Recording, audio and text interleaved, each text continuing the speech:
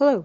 The new version of SprutCAM 12 has the opportunity to calculate the toolpath with the avoidance of collision of the tool holder with the workpiece. In this case, the model of the workpiece is not the original one, which was at the moment of the beginning of the operation calculation, but the one that is updated dynamically in the course of the calculation, taking into account the machining of upper layers. This function contains two parameters: radial and axial clearance. If the tool holder has approached the workpiece a less distance, then those portions of the path will be deleted.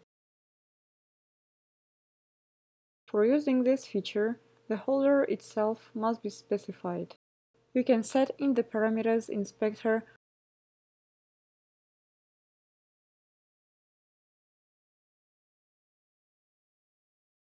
or choose from the list of ready ones. The option greatly simplifies machining for several sites 3+2, perfect for milling sculptures and statues. Thank you for your attention.